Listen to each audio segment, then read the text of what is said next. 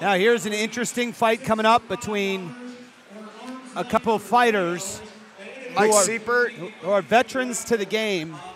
Yeah, Tyree Johnson and Mike Siebert. Yeah, 6-10 versus 5-6. So both these guys have a losing record, and they are looking to get back on the winning track. Mike Siebert said it best, John, and this takes us back to the UFC single digits striker versus wrestler classic. Let's get it back up to the man in the middle of the cage, Jake Digman, to bring out our first fighter.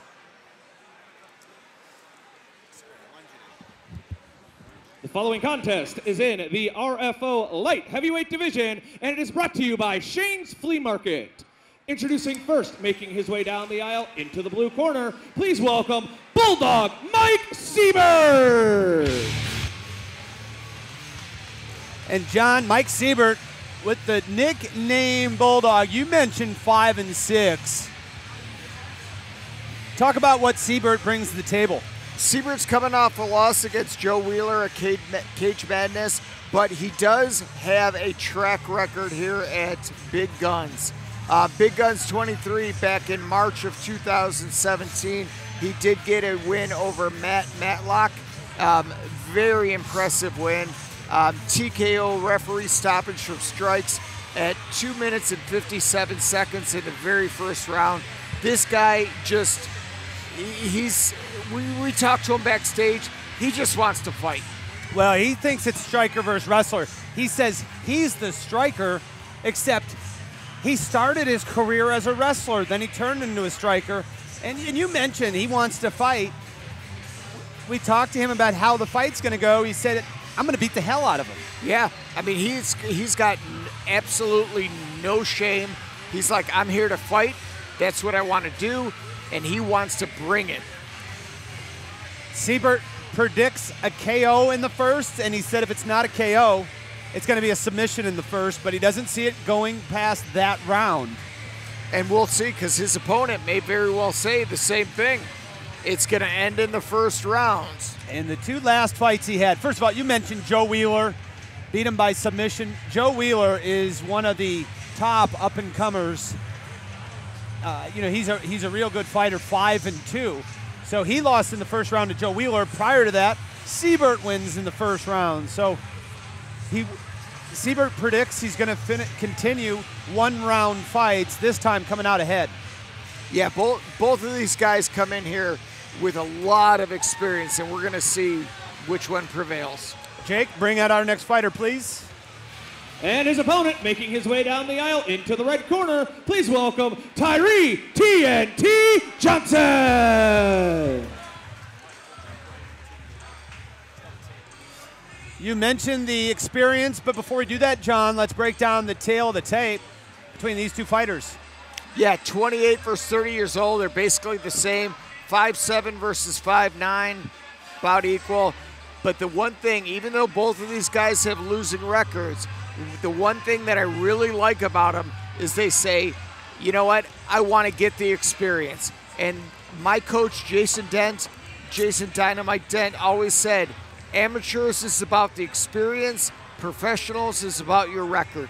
And both of these guys are saying, you know what, I don't care what my record is as an amateur, I need the experience. So both of these guys are in here tonight trying to get more experience, and I applaud him for it. Tyree Johnson used to fight at heavyweight. This is his third fight at 205. Johnny started at 257, dropped down, and he said he's lost some of that brute force, but the technique came with him. The technique came down to light heavyweight. Yeah, what's really interesting with him is, you figure a guy that big, a lot of his fights have ended by submission or he's won by submission. You'd think it would be a TKO, but this guy's not so bad on the ground. Yeah. The following contest is in the RFO light heavyweight division, and it is brought to you by Shane's Flea Market.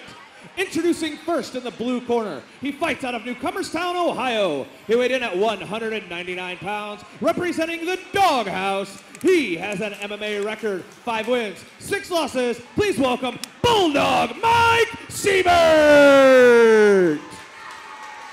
His opponent in the red corner, he fights out of Cleveland, Ohio. He weighed in at 204.5 pounds, representing Hooligans Boxing and MMA. He has an MMA record, 6 wins, 10 losses. Please welcome Tyree TNT Johnson.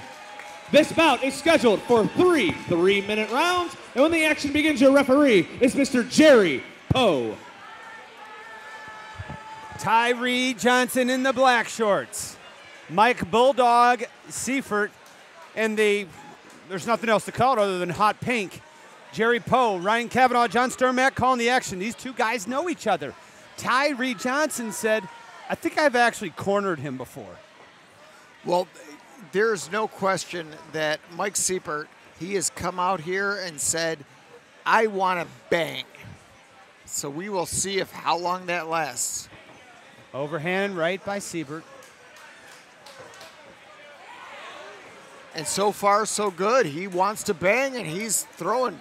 Right hand lands for TNT Johnson. Johnson comes out in southpaw, which I think all southpaws should be.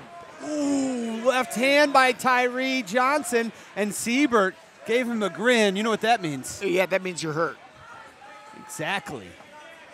We didn't even plan that.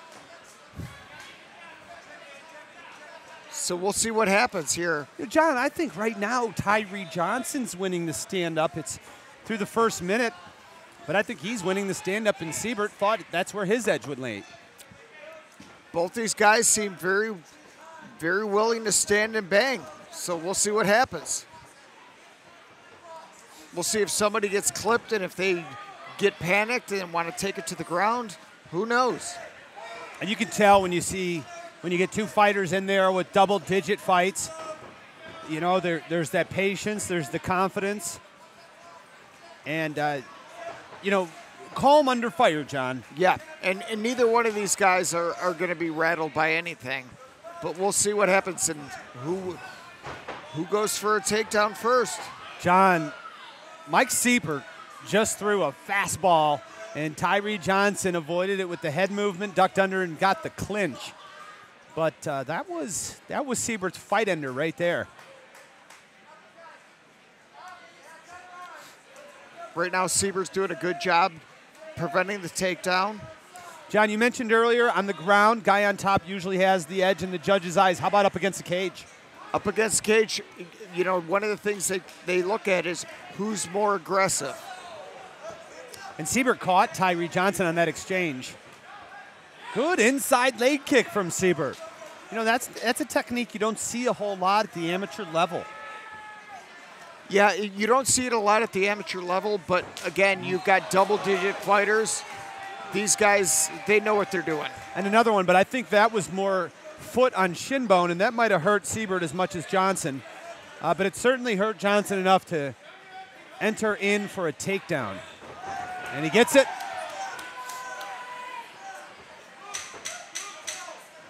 "10 seconds, you know, you have a pretty close fight. Last 10 seconds in the judges' scorecards, you know, in the judges' minds, could that be the deciding factor in the round?" Well, I believe that takedown was impactful too. I mean, you know, for the stand-up being fairly even, the takedown by Johnson probably won him that round. And one of our round card girls is letting us know it is round number 2 here at RFO Big Guns 25. Can you believe it? 25. It's impressive as we take a look at the action here. This is what I think is the takedown that won the round, John. Yeah, and he just blatantly shot in. Just went, you know, literally balls to the walls, just went nuts and just said, all right, I don't even need to shoot. I don't need technique. I'm just going right in, and I'm going to try to get this guy to the ground. And he did. So much to his credit, he got it done. And John, what I think is interesting about that is he said that brute force at heavyweight was left at heavyweight. I'm not so sure, Tyree. That was some brute force on that takedown, wouldn't you agree? Yeah, Tyree is just, you know, I think on the feet it was pretty even, but that last 20 seconds, I think that's going to push the round one to Tyree's favor. I'd have to agree with you. Jerry Poe brings the fighters out for the second round. 3 scheduled. Light heavyweight action in the RFO cage. Mike Siebert, hot pink. Tyree Johnson in the black. And Tyree Johnson, mostly this has been a stand-up fight until the veteran Tyree Johnson said, I'm going to win this round. Now that's a third inside leg kick. Third inside. I was just gonna say that. Great minds think alike, partner. Oh, what a takedown by Tyree. Great takedown defense and Does good that knee, count good as a knee to the takedown? body. Oh, he tries for a suicide, but it's not gonna work. Uh-oh, Tyree's got hooks in, looking for a rear naked choke. Ooh, Siebert with the right hand. Good scramble there. Uh-oh. As you pointed out, Tyree Johnson has some submissions to his record, so he's no stranger on the mats. Look at those active hips. He looked for the armbar, and he's going to use it to transition and try and switch positions, but the cage got in the way. Yeah, but he's had many both wins and losses by submission. It is absolutely phenomenal, but one of the things that he's got to really watch out for is the submissions by choke, both guillotine and rear naked choke. He has lost in each way. And a number of times, John. And I think he's probably learned his lesson. He's going to keep going. We got about a minute and a half left. So right now, Siebert's on top in the hot pink, and he's just raining down blows, doing a good job nullifying the guard of his opponent. John, do you think it's easier for judges to get it right in amateur fights because the rounds are shorter? Boy, you're putting me really on the spot. I think they tend to go for who's on top versus who's being more active. I've only seen one fight where a guy won a fight from the bottom. But if you go to a jiu-jitsu school, man, being on the bottom, man, you're in heaven. So we'll see.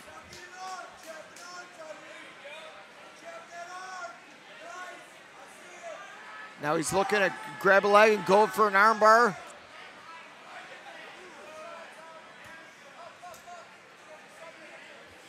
Where I think Johnson kind of stole round one, I think Siebert's got round two. Unless we have something crazy happen here, I think we have this 1-1.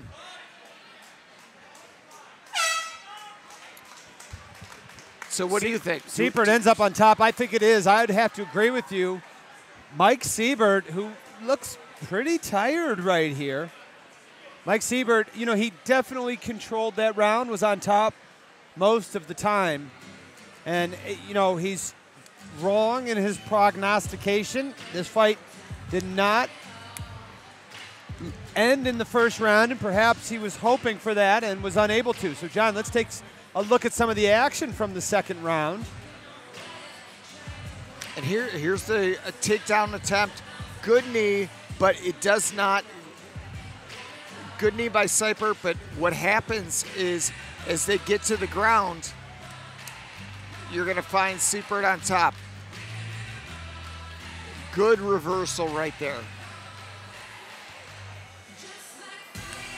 And I think you're right. Siebert is absolutely exhausted. Yeah, Tyree Johnson looks to be the fresher fighter, John.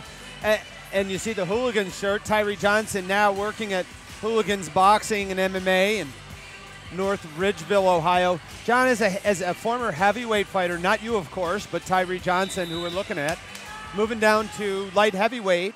Does that help him as we get deeper into the rounds because he's used to carrying more weight? We're going to see. There you go. Jerry Poe brings the fighters together. Third and final round, light heavyweight action. Two grizzled veterans of the amateur ranks. It's Tyree Johnson, Mike Siebert. Go ahead, John. Yeah, great sportsmanship. Both fighters touch gloves. Johnson comes out, southpaw, as he's done the entire fight. Sticks a jab in the beard of Siebert. And there's a straight left and a two-piece. Oh, and Johnson elects to clinch with him. It almost like he pulled guard. Well, and for that reason, again, John, I feel like in these fights, when you get into the third round, when you know one guy's tired and you hurt him, perhaps it's better to step back instead of always engaging, because you lose that range and that ability to really land some strikes.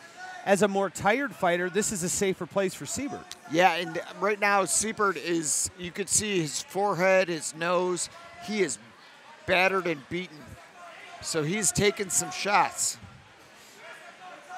Johnson certainly hasn't given him a whole lot of space. As I take a look around at this packed crowd at Fairhaven Hall, the RFO is putting on another outstanding show. Tyree Johnson now, as we near the midpoint of the final round. Tyree Johnson. 1 minute, 30 seconds left to go. It would not surprise me if Jerry Poe stands them up, but he's backing off. I think Tyree Johnson's given him plenty of reasons not to. I mean, he's going body, head, landing some strikes with some significance behind them. Jerry Poe on one knee. His corner keeps screaming body, body, head, but I got to believe that Jerry Poe is just going to say, this is just too boring. You think so? You really think? I mean, Johnson hasn't stopped moving, and he steps over, so he's advanced his position. Well, as long as he's advancing his position, keep going. Tyree Johnson's got 50 seconds to get Siebert out of there. Can Siebert survive and make it to the cards of what has been a very close fight?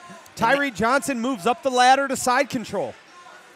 And now Tyree Johnson is just really, and now he's got back control. He's got both hooks in. And again, he takes one out perhaps to maintain this position.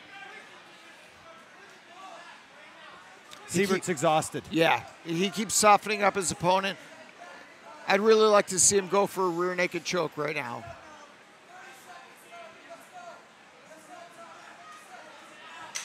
We hear the bell for the final 10 seconds. Tyree Johnson, let's see if he empties the gas tank and tries to put an exclamation point on what is surely a round the judges will score in favor of him. And you could tell Siebert is just absolutely exhausted.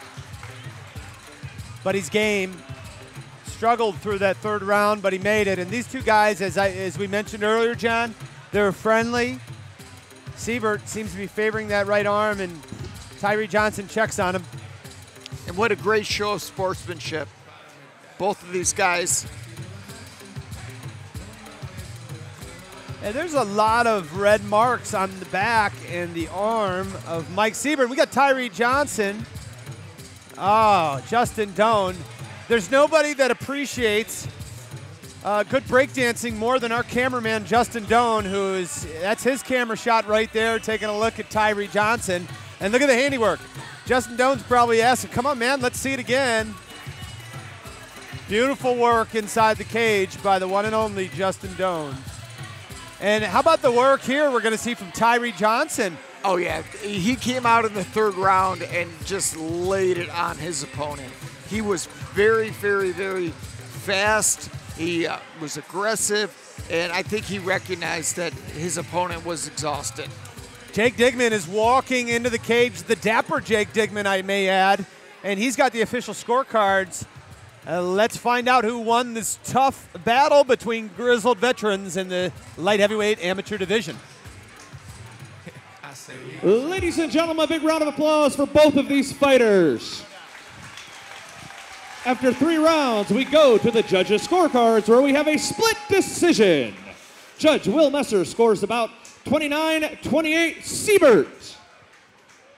Judge Dan Leeson scores about 29-28 Johnson. And Judge Mike Berry scores this contest 29-28 for your winner by split decision, Tyree TNT Johnson! Big win for Tyree Johnson, and Matt Truckovich is going to talk with him. I'm tired. Here with your winner, Tyree Johnson. You fought for RFO a lot. Every time you come out here, you get better and more athletic. How does it feel to get, you're almost to 20 fights now, man? Feels good. It's tiring, a lot of fights. I'm trying to even out this record so I can start getting paid. So 3 more to go, baby. I hear you, man. What if you do go pro, what's the weight class you're looking to go at? 70, 170, 80, 85 maybe. Let's hear it one more time for your winner, Tyree Johnson.